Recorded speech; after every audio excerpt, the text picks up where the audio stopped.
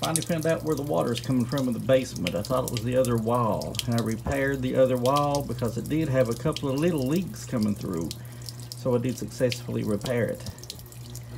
But I heard a noise, and this has vinyl tiles on it, this wall, and this water has finally caused one of them to start coming loose.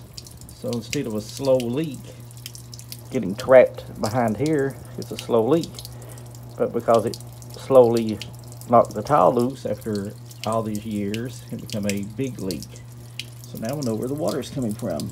Somebody put a wall outlet in here and then drilled holes in the wall.